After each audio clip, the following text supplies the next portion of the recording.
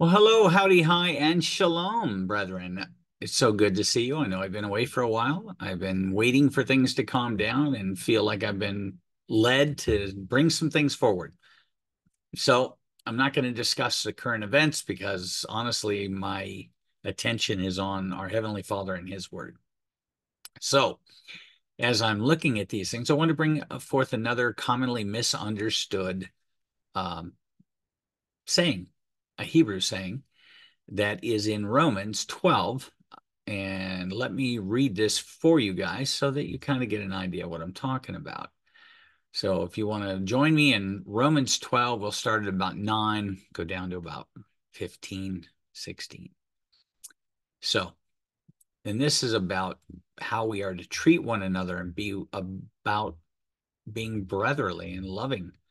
And so this is what Shaul's been given to tell us. He's telling us just exactly what that is. And part of this is commonly misunderstood. So we're going to look at it again. Now it says in 9, let love be without hypocrisy and shrink from what is wicked. Cling to what is right in brotherly love, tenderly loving towards one another in appreciation, giving preference to one another.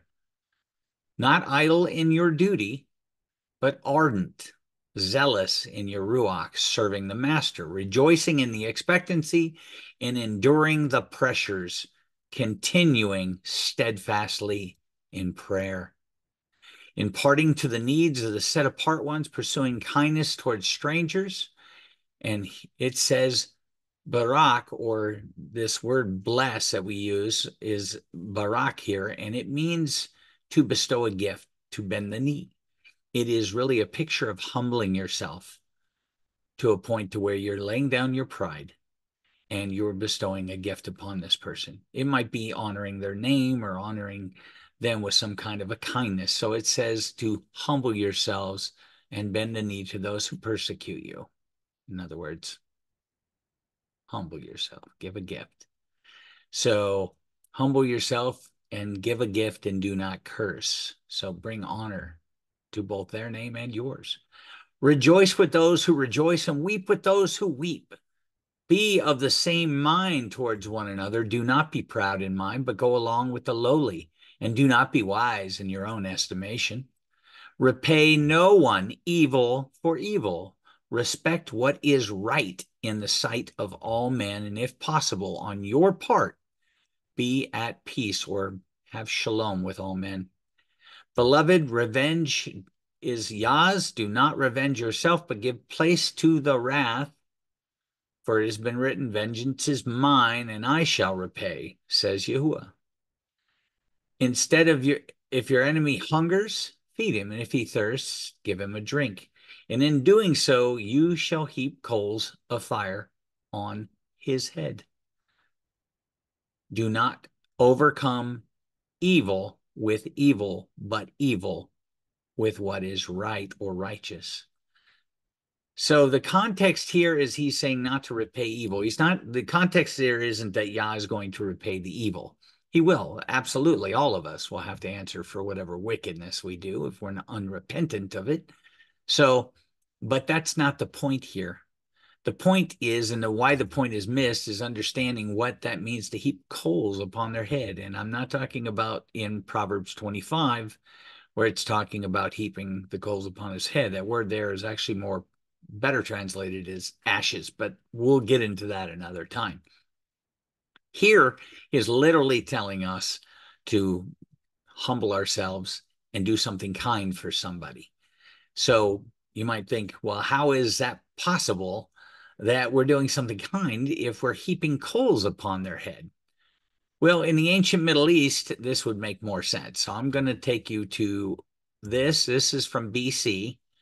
Okay. So this is an ancient sculpture or pottery of about 500 BC or so. And this is a picture of a Hebrew person with the pot upon their head. This is how they carried things around commonly, and still during Messiah's time, commonly they carried that around. I'll give you another picture so you can kind of get a glimpse. And this is someone, this is obviously more like India, but they are carrying a basket upon their head with coal. And in that coal, they would have hot embers.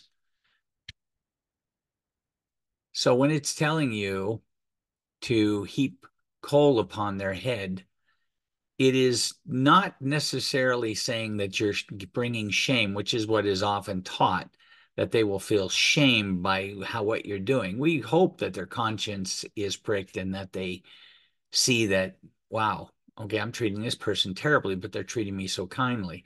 That is the ultimate goal, is to bring them to repentance. But this is about you and how you are interacting with them, about how each and every one of us is to act towards one another, to treat each other with and greet each other with brotherly love, but also go out of our way to be kind to strangers and to those who persecute us, to bend our knee, if you will, and bestow a gift, to humble ourselves, to bring ourselves low, below them, beneath them, to esteem them to be higher than ourselves, and give a gift of kindness. If you went to bed with hot coals and a fire burning, when you woke up and your coals were down to nothing and you did not have enough to start a fire, oftentimes you would have to go out to your neighbors and you would have to ask if you could borrow from them. Now, if you had a contentious relationship with your neighbor, then this would be quite a put upon for them to actually give you. But that's what is being extolled here, is they're saying that your enemy, who has now treated you unkindly, that when they are in need, that we are not only to meet their needs, but we are to be ultimately kind to them. And this might prick their conscience and bring them to repentance, but moreover, it's about how you are, about you not leaning on your own understanding of things, but changing the way we think about one another. We can always say, oh, I'm doing this, hopefully this will bring them around. Well, then you have the wrong heart. If your heart is, I'm going to give this person, they have no coal to start a fire. They won't be able to cook their food, heat their water. They won't be able to sustain their life within that home. If it's cold out, and it gets very cold, if it's cold, they won't be able to heat their homes. A lot of things could happen. So out of your loving kindness for one another, you would give them some hot coals in that basket. They call it a brassiere. They often were made out of brass and other metals. And then they would put that in a basket, or they would just carry, as you saw before, in a basket. And there would be this pad they would put down upon their head, and they would carry this home. So they would have these hot coals in the middle. They would put regular coal that was in the house that was heated on top of that, which would create more. So by the time you got home, you had more hot coals as well. So this often misunderstood Middle Eastern saying wasn't necessarily about talking about do something kind to them so Yah will punish them. It's telling you don't be evil. It's telling you be ultimately kind and think about each other more highly than you think of yourself, to revere them with loving kindness and compassion as our Heavenly Father has on us. So he has given us a gift. He has humbled himself through his Messiah and Son. He humbled himself because he did not have to make a way for us through his Son, but he did. And he left his lofty estate, Yahusha did, and he came down among us and he gave his life in our stead. What an amazing thing. So he's asking no less of us to be kind to one another, to lift up the stranger, to lift up the one who wants to do wicked and persecute us, to be kind to them, to be considerate and compassionate. This is the least that we can do.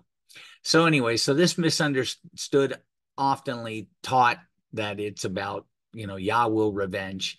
It's really not. He will, if that's what has to happen. But you couldn't imagine how much your kindness, a smile, a kind word to somebody you really don't like, can change that person over time. If every time you see that person, no matter what, you're kind to them, if it doesn't change them, it changes you. So be kind to one another, loving and giving.